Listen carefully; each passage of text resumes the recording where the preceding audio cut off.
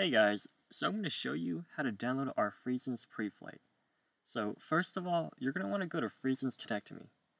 And then in the home page, just click on Build It. And then click on the Downloads tab. And in this page, under the Profiles and Settings area, there should be an option labeled Preflight Profile. So go ahead and click on it to download it. Alright, and after that's done downloading, go to your File Explorer and go to your Downloads section. So there should be a file called Preflight Profile. So what you want to do now is extract it because there's a little zipped up icon here. So click on Extract All, press Extract, and just wait for it to extract. Alright, so after you extracted it, there should be a duplicate file labeled the same thing, Preflight Profile.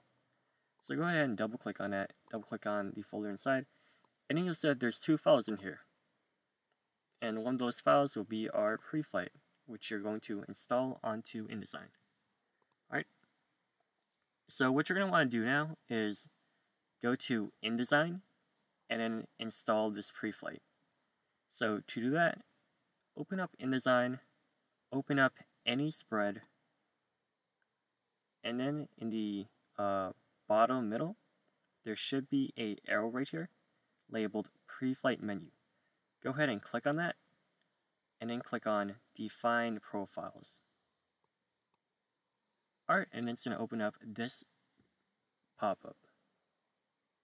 What you're going to want to do now is click on the three horizontal lines here, the Preflight Profile menu, click on that, and then click on Load Profile.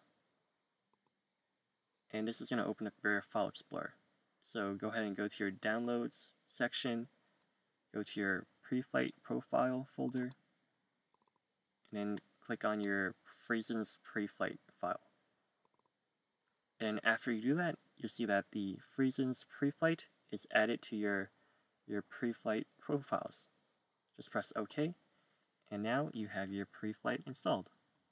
So just as proof, if you go to your Preflight panel and you check your profiles, you'll see that the Friesens Preflight is installed. So just click on that and then see if you have any errors that need to be fixed.